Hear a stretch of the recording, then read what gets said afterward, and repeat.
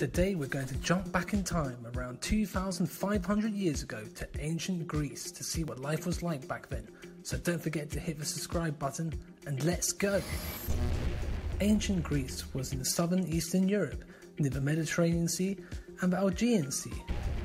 The first thing I found out when I landed here was that the Greeks called themselves Hellenes and the land was called Hellas. The name Greeks was actually given to them later by the Romans.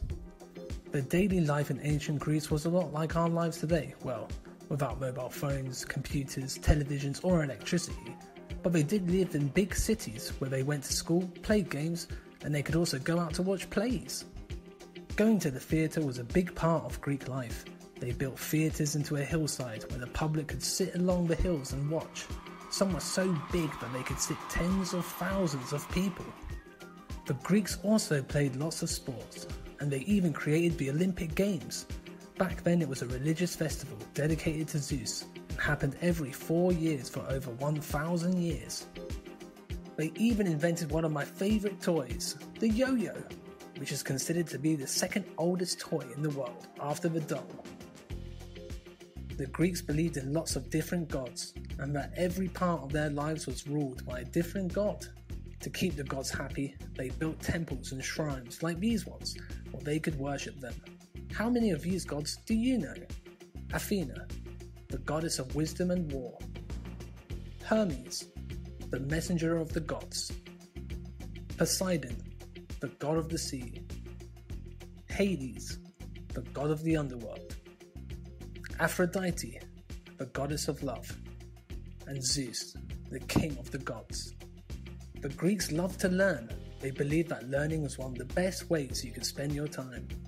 And they were famous for developing philosophy, which is the art of thinking. In fact, the most famous philosophers of history, Socrates, Plato and Aristotle, were all Greeks.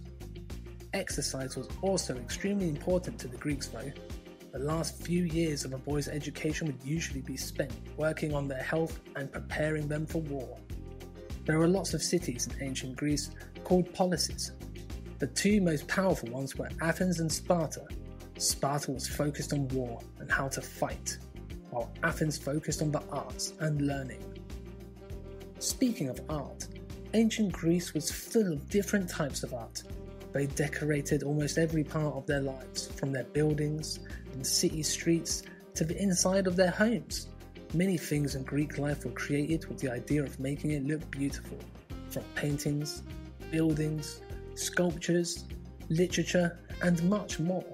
Ancient Greek literature was so important that children all over the world still learn about Greek myths, heroes, and monsters, like the Minotaur you can see here. Getting a meal in ancient Greece was easy and delicious. Vegetables were a huge part of the Greek diet. Most Greeks were almost vegetarian. The most important food was the olive. It wasn't just food, but also a big part of Greek history. They believed that the goddess Athena gave the first olive tree to Athens before it eventually spread to the rest of Greece. The ancient Greeks were great thinkers, warriors, writers, actors, athletes, artists, architects, and politicians. Let's talk about some of the most famous ancient Greeks. Archimedes was one of the greatest mathematicians of all time. He calculated the value of pi. Alexander the Great was king of Macedonia. Alexander and his army conquered the entire Mediterranean region. Alexander taught all the people he conquered about ancient Greece and helped spread their culture. Aristotle was a scientist and philosopher who thought that the earth was a globe and that it revolved around the sun. Everyone thought he was crazy, but we now know that he was right. Homer wrote two of the most important pieces of ancient Greek literature. No, not that Homer. No! Homer's Iliad and Homer's Odyssey. Ancient Greece came to an end when it became part of the Roman Empire in 146 BC. They couldn't have been doing too badly though, as the Romans copied a lot of the Greeks' culture, like their gods, language, and even how they ate. I hope you enjoyed this video and don't forget to click the subscribe button. Until next time, have a lovely day.